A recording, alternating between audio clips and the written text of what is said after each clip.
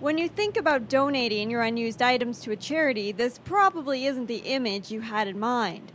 But this is exactly what the donation bins look like in Dawson Creek.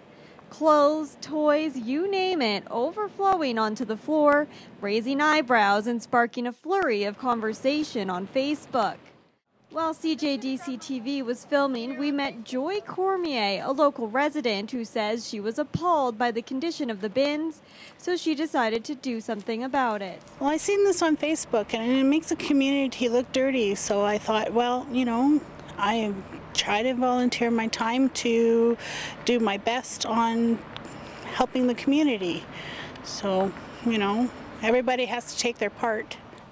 Cleaning up the entire area all by herself, filling garbage bag after garbage bag of other people's junk.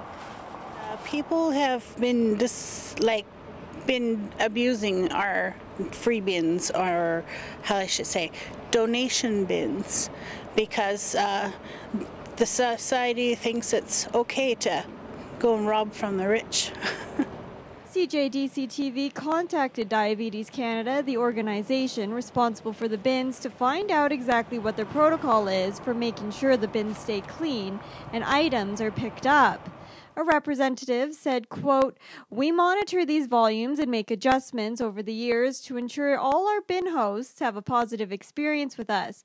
While we work hard to ensure our bin sites are kept clean, there may be times when donation volumes exceed the bin's capacity or when the bin is not full, but donors unfortunately have left the donations outside the bin, leaving community heroes like Joy It takes one to build a village.